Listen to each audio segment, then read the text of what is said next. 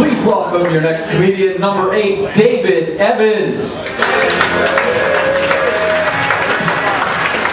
Hello, Doylestown, that's me, number 8. How's everybody doing? Woo! Yeah, okay.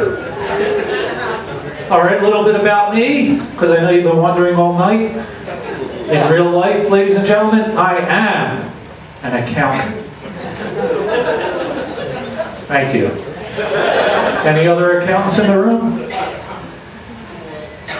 Afraid to admit it, huh? I know.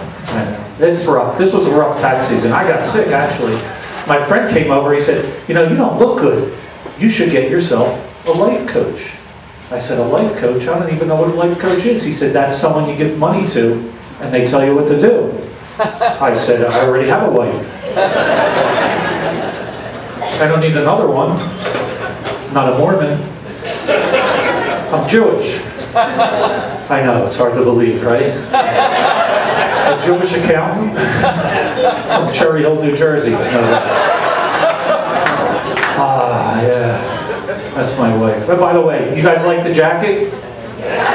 Thank you, thank you. Thanks for validating me, because my wife hates it. She won't go with me whenever I wear it. So I wear it all the time.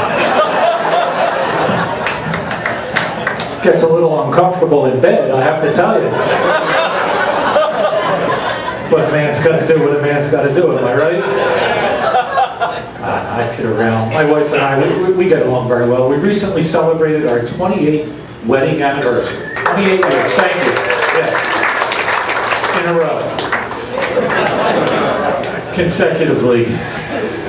Day after friggin' day.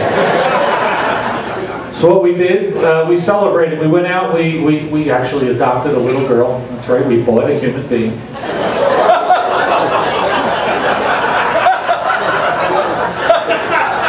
Well, they outlawed that, right? Yeah, right on Amazon. Thank you. I'll do the funny shit. You just sit there. This guy's trying to get up on stage here. It's filled. There's 10 slots and they're filled. But I'm going to use that. Thank you. Thanks very much. Oh, man. I'll tell you what. She's a good little girl, though. She's from Camden. She's a little foreign girl. She's white, so she's foreign no matter where she goes.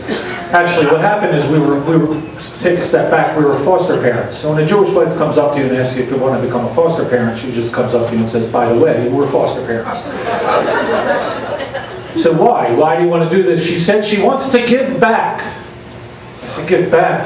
We have 3 other kids at home. Can we give them back? They're on my nerves.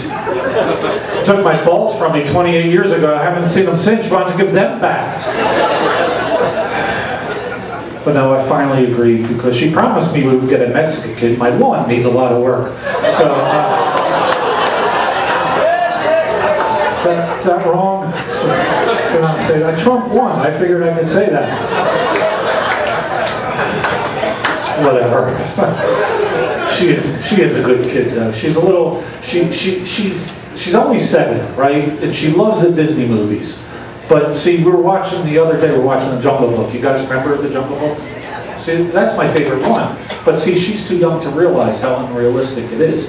And I don't mean unrealistic because the animals are singing and dancing, you know.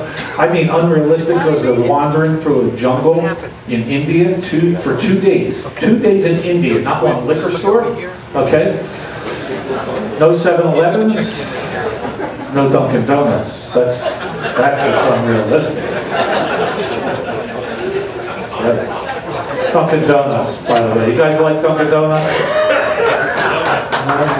I don't like it, I'll tell you. You know, I don't like it because they never get your order right. You notice that? I go in there, I order coffee black with sugar, right? I take it out to the car, I figured I better flip the lid. I take the lid off, it's got cream in it. I take it back inside, I say, young lady, I ordered this black, you put cream in it. You know what she says to me? Did you get that here?